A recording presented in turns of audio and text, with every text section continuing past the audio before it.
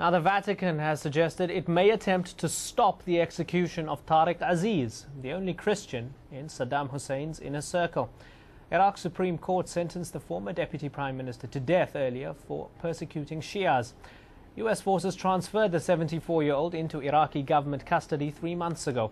From Baghdad, Iraqi reports. The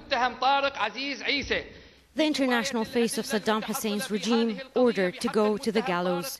The charge, his involvement in persecuting Shia religious parties in the 1980s, including that of current Prime Minister Nouri al-Maliki. The former deputy premier under Saddam was already convicted on other charges twice before and handed a total of 22 years in prison.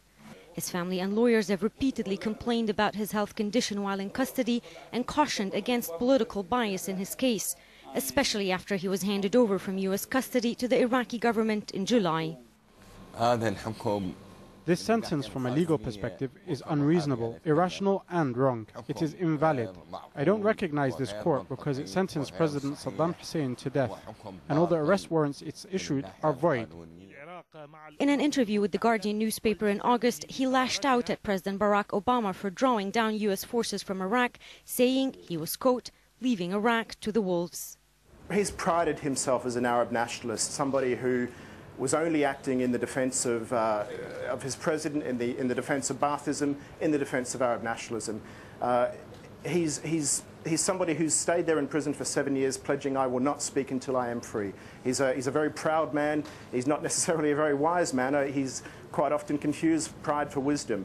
This is something that he will want to address at some point. He is very keen to leave a legacy behind. He does want to explain himself more fully. But for now, he's sticking to the line that I'm only going to do that even when I am free. And that doesn't look likely at this stage. The timing of the verdict is already raising question marks. Aziz's lawyer is saying it's most likely an attempt by the government to distract attention after revelations exposed by the whistleblower website WikiLeaks.